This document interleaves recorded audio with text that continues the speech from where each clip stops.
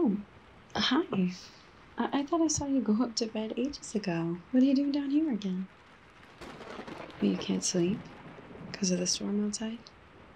Yeah, sounds like a bad one. You know, we get thunderstorms a lot here in Whisperwind. It's actually sort of a relief when we do, because, you know, at least it's not a snowstorm, right? Do you get thunderstorms where you're from? Not really. Well, that would explain it. I actually had a really hard time falling asleep here when I first moved here a year ago, too. The storms would always keep me up. But, you know, one thing that does always help is a nice glass of soothing herbal tea. Would you like me to make you a cup? Yeah, I think I've got some down here. Okay, sounds good. Get you a nice clean teacup.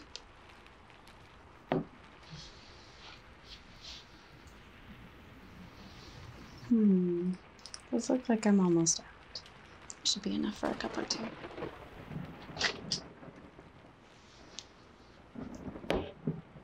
Good. I'm just gonna crush it a little bit first. It releases the flavors. Tavern taught me that.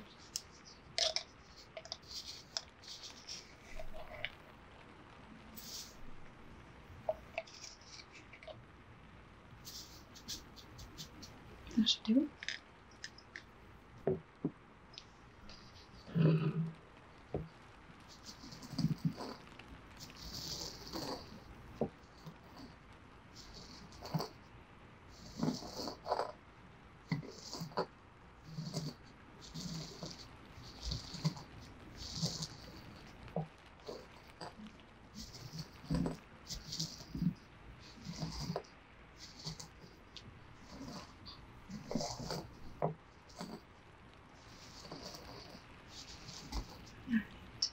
That's probably good.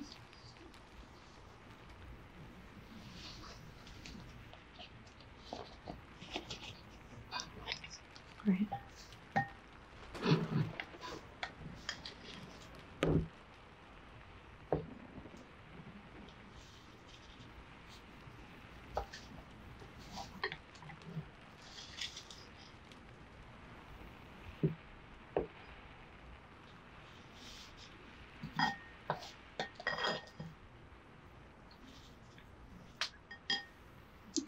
I think that should be enough.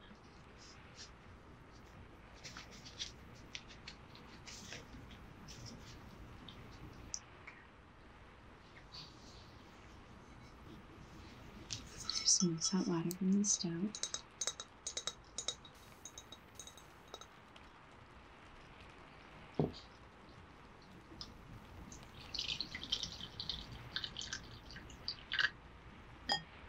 There we are.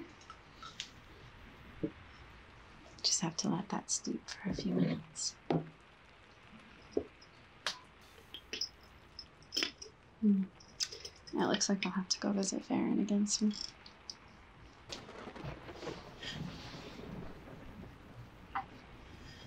So, I've heard you've had quite the eventful time in Whisperwind so far.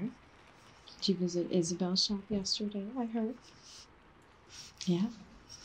Oh, don't be surprised. News travels fast in a small town. I'm sure you heard. I wouldn't be surprised if all of Whisperwind knows you're here already. Not from me. Just because I work at the root of all gossip doesn't mean I start it. Rude. Now, Izzy was in here yesterday for a drink before bed. She thanked me, actually, for mentioning her shop, too. Said you made quite the purchase. Probably more than just your own self-inking quill. Well, I'm glad you found some trinkets from her. She has a lot to offer. Oh, you visited Clea's shop as well? Oh, it's an emporium these days. I suppose that suits it. What did you think of our Clea? Eccentric is a good word for her, yeah. Did she show you any of her magical items? Well, you bought one. What did you buy? The fireball necklace. You know, that's one of the only things she has in there that still actually works. Suppose it would be a useful trinket for someone traveling far from home by themselves. Well, I'm glad you found yourself something there. I'm sure that made her happy. Alright,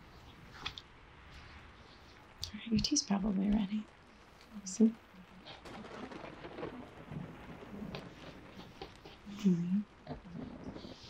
There. Oh, it smells so good. Make sure you drink it nice and slow. Take in that aroma too. I don't remember exactly what's in it. Farron could tell you, obviously. I know there's some lavender, some spotted toadstool. Oh, and a pinch of dust from a moonflower fairy. Yeah. Don't worry, it's safe for humans. I mean, you wouldn't want to take too much of it. You could sleep for a week. But just a pinch of it makes for a very peaceful night's sleep. Now don't fuss. Farron knows what she's doing. Yeah, I do speak highly of her. Why shouldn't I? First of all, she knows her craft. And second, she uses it to help people. Any people. Yes, I have said that she doesn't like strangers, haven't I? But she never refuses to help anyone. She's just not the most open of people, I guess. But she's good. You know, you don't have to take my word for it. You could go see her tomorrow. Yeah. You could get your own sleeping tea. Or even her sleeping draft. That's actually even stronger. Just one drop and it'll knock you out. No matter what nightmare wakes you up in the middle of the night. Yeah? You want to go see her? Sure, yeah. She lives in a cottage just in the forest. It's about an hour's walk. Something like that. It's a little bit hard to find. You know, I can draw you a map if you want. Okay, yeah. I've got some paper around here somewhere. Here we go.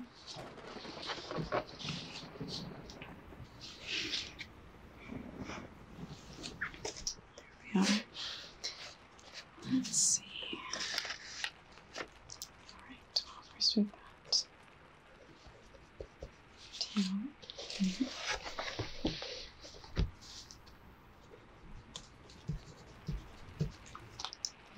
Panels hollow, obviously.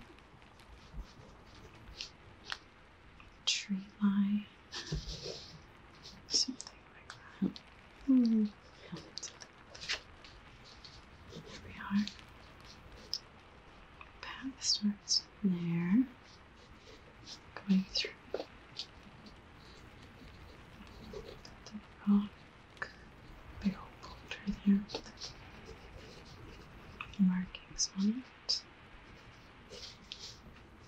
Here we are, around the brook. Obviously, once it's thicker.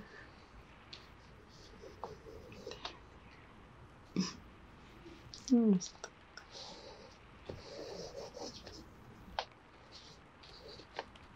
Okay, that goes this way. Stepping stones. Clear.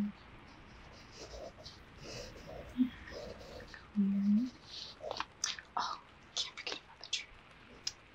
Cannot forget about the big tree. There we are.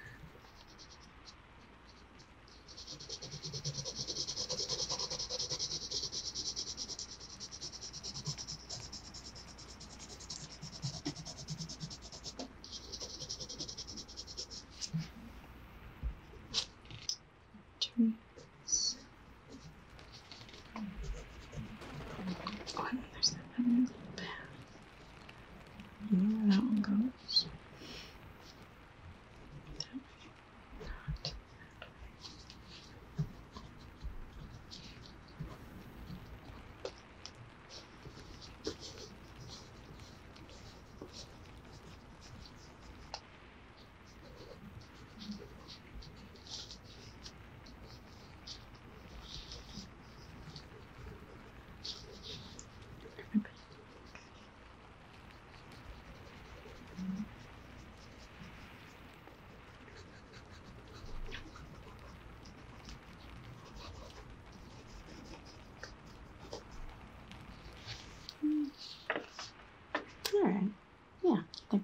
do it. No, I'm no artist. Don't laugh at me. But here's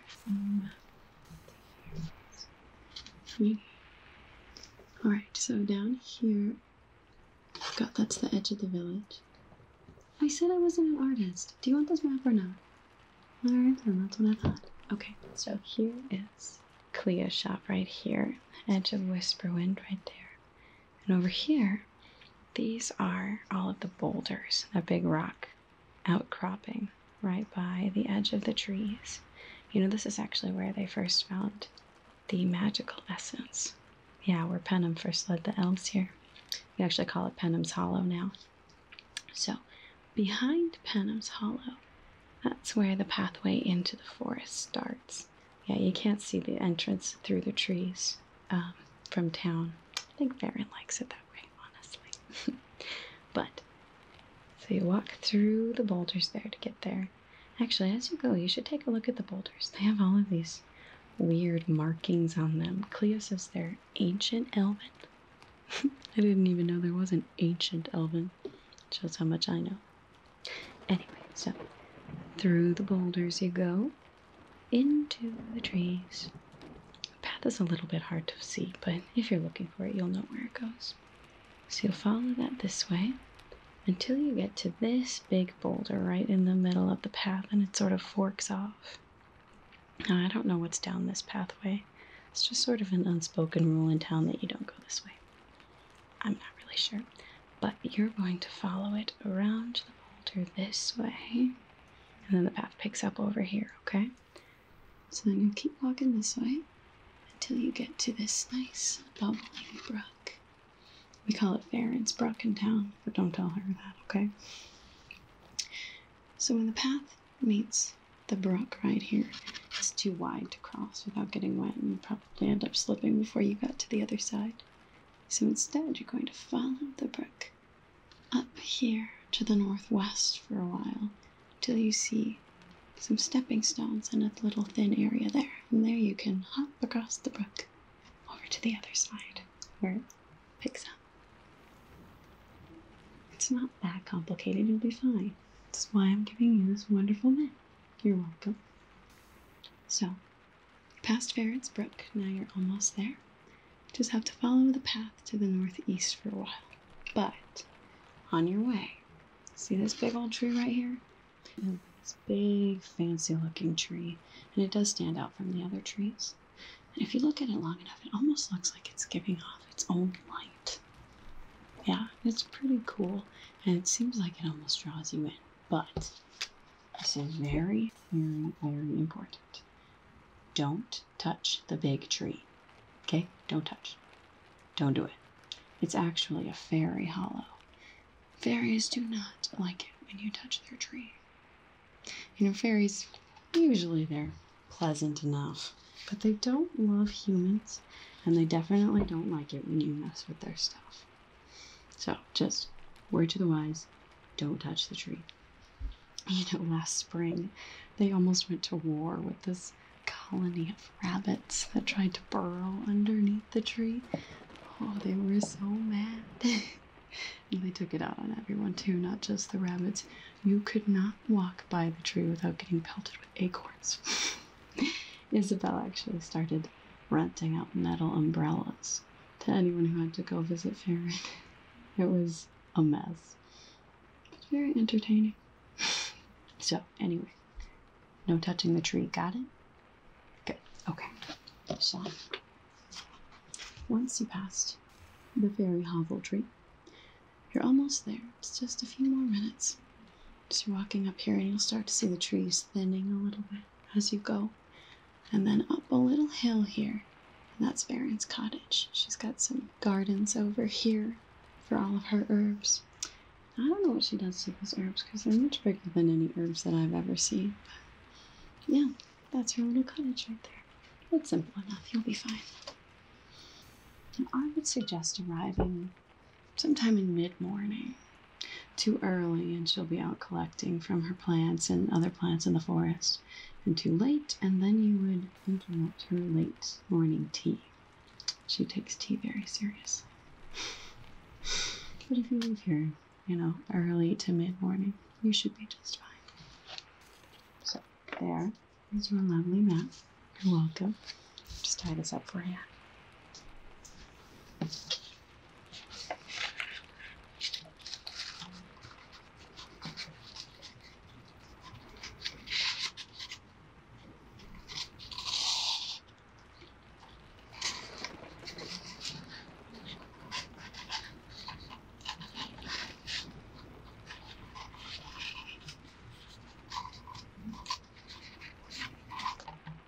There we go. Oh, you know what? Actually, you should bring her. Where is it? There. I just opened a new bottle of my elderflower ale today. She loves this. And since she gives me the elderflower for free, I send her a bottle now of it. Probably help smooth her over a little bit too, since you're new. Let me just wrap it up for you, okay?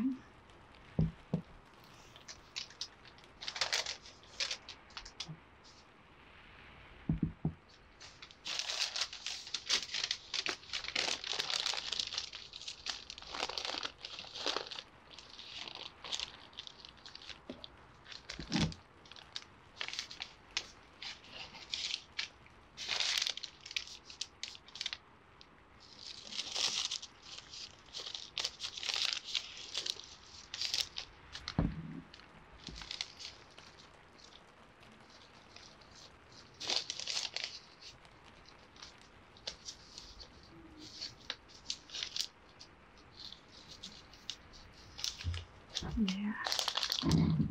Nice and safe. Now I'll grab you a basket too, so you can carry it.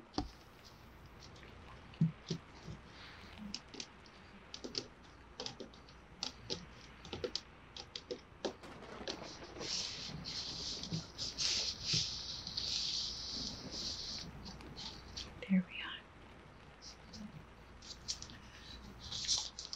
Just pop that in there. Nice and safe.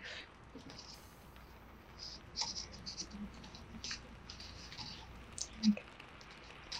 Tuck your map nice and safe in there too. There we are. Well, you know, if you wouldn't mind, could you take this there for me too and get it filled? It's her sleeplessness tea. Just saves me a trip. Since I'm working here, I don't get to get out there very often. Is that okay? Thank you. Here. Just tuck that one in there nice and safe too. Perfect. There. All ready for your journey. Right. There we go.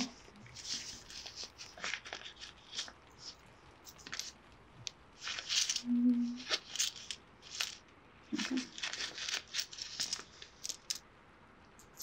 There, yeah, that should cover it. Thank you, I appreciate it.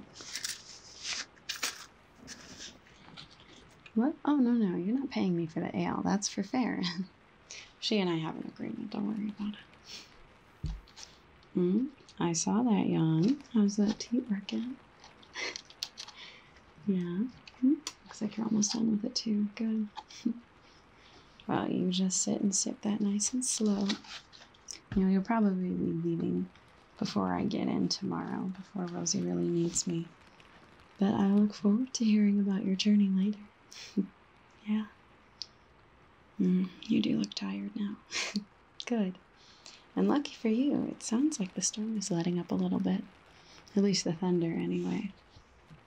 You know, I used to not like the rain, but now that I've lived here long enough, if you learn to listen to the rhythm of the raindrops, it's almost like nature's own little lullaby. Maybe you'll learn to like it too. Anyway, you better scurry on upstairs. I bet you'll be asleep in no time. Oh, don't worry about the class. I got it. No, you just think pleasant, sleepy thoughts. All right. Good night. See you later.